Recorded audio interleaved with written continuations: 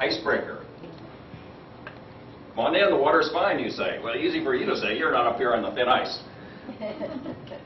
The life and times of Gordon Smith. Who better to tell you about Gordon Smith than myself, Gordon Smith? Where are you from? Where have you been? What do you do? Where are you going? These are questions we all often hear at a social function, like a cocktail party. I'm going to answer all those questions and more, much more. And I'm going to close by talking and reflecting upon my life and maybe give you some food for thought about your own life as well. When someone asks me where I'm from, my reply is, I'm from wherever I'm living. I don't care about where I've been or where I used to live. I'm from Coral Springs. I've lived here since 1985. 50,000 people in Coral Springs at that time. We've more than tripled in this city. I've seen a lot of change. If you were to ask me where I'm from, or my roots, I would say I'm from the Midwest. I was born and raised in Cincinnati, Ohio. Went to school at Columbus, Ohio, which is the Ohio State University. That's important in saying the year of 1967 when I graduated, because you need to know what was going on in the country at that time, because it affected my life. 1967, there was a war going on in the country called Vietnam. Every 18-year-old had a military obligation. We had a draft card we had to carry, and we were proud of it. Knowing that I had a military obligation, after I left college, we had a college deferment at that time. So I knew that I had a military obligation, and so going through 4 years of college, I went through 4 years of ROTC, Air Force. So that when I graduated, I was not in a cap and gown. I was in an Air Force uniform and was sworn in as a second lieutenant to uphold and defend the Constitution of the United States and follow the orders of the officer appointed above me. Within 30 to 60 days of being sworn in, of graduation, I was sent or received orders to Carswell Air Force Base, which is in Fort Worth, Texas. I spent 3 to 4 years in Fort Worth, enjoyed several years as a single officer in the military, and then met the lady. I had decided at that time to make the Air Force a career and had volunteered for Southeast Asia and had already received orders to go to South Korea. I knew that I had reached that proverbial fork in the road. A yogi-ism would be, when you get to the fork in the road, take it. And so I knew I had to make a decision regarding the lady that I had been dating. And so we decided to get engaged. We didn't have time to get married. So I got engaged, went to Korea for 6 months, came back at what's called a mid-tour, or a 30-day vacation in between. Came back, got married, went on a honeymoon, and then said goodbye, went back to Korea for another 6 months, and then after 12 months in Korea, came home. And that's when we began our married life together. We traveled, she met me in California, we drove all the way across to Langley Air Force Base, which is in Hampton, Newport News, Virginia, right on the Chesapeake Bay.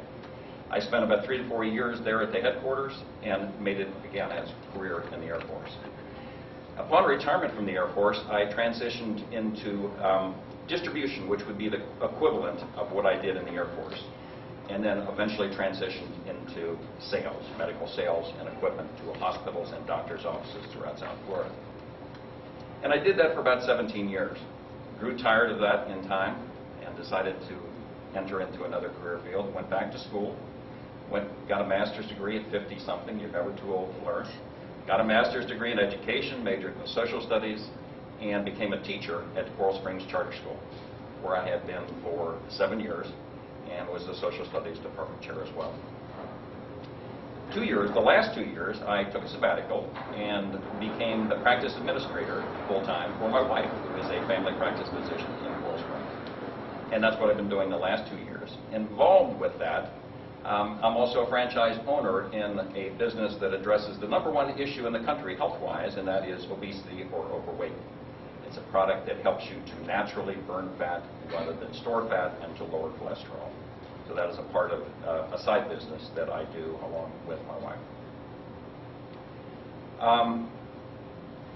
Last month I was reading a magazine called Success, and if you've not read that magazine, it's one of the most interesting and thought-provoking magazines that I've read.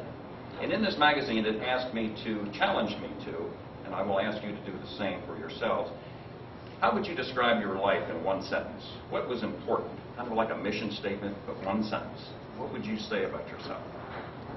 And I thought about that for a long time because I would ramble and think all of these superlative words and so forth. And I came down to, I was a good father, I was a good husband, made a few friends, I was a good teacher, and I treated people fairly. I would ask each of you to try to remember and think, what does your life mean, and what would you like people to say about you? Define it in one sentence. I think too often we wait until we have one foot in the grave before we look back at life and say, what was important in life? I think we have an idyllic vision of life as kind of a train ride where we're a passenger looking out the window and we gaze at the beautiful golf course, the windows, or the streams and the mountains and the valleys. But we're always constantly focused on the station, the final destination. The flags will be waving, the band will be playing, and oh, we'll be so happy then. I think we've all practiced or we remember when we were 16, oh, how happy we'll be when we're 16 and we get that license and we get that GTO to drive around. Everybody will be looking at us. Oh, when we graduate from high school, we'll be happy then. Oh no, when we get from college, that's when life will really begin. And then it's when we get married, then when we have our kids, we'll be happy. When we get that job that we're looking for, we'll really be happy then. Then when we get the promotion, we'll be happy. When the kids get married and leave, then we'll be happy. That'll be a time. And then finally, oh, when we retire, we get that RV and travel around the country. We'll be so happy then. That will be a time to celebrate and enjoy life. And then as we have one foot in the grave and we look back at our lives and we say, damn, I forgot to enjoy life. Fellow Toastmasters, remember the joy of life is the journey itself. It is the journey itself. It is the precious moment. It is today. It is this moment. Relish it, for the station comes all too soon. Fellow Toastmasters.